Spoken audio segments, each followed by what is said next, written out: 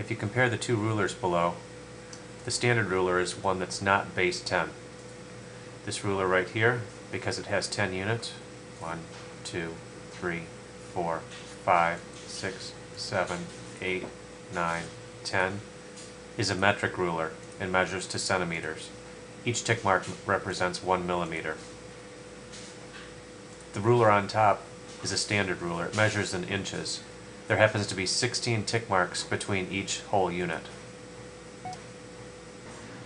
I've selected the standard ruler to measure these two lines. As I line up my standard ruler at the 0 point, my first step is to figure out how many whole units or whole inches this purple line represents. It's 1 and a fraction of an inch.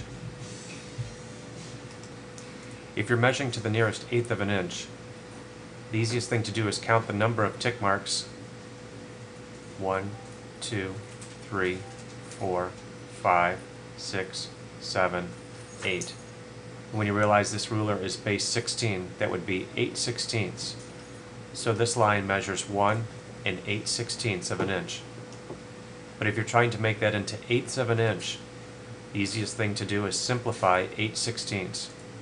So you'll have 1 whole inch, simplifying 8/16 down to eighths. 16 turns into an 8, and the 8 turns into a 4.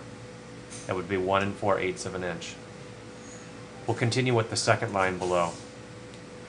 As we line up a ruler, the second line has 2 whole inches, and then the number of fractions past that, fractions of an inch, 1, 2, 3, 4/16. 2 and 4/16 is how long this blue line represents. If we wanted to turn 4/16 into eighths, we'd have to simplify. 16 turns into 8 by dividing by 2. 4 turns into 2. 2 and 2/8 of an inch. Want to test yourself? Check out the video 1/8 inch self-test.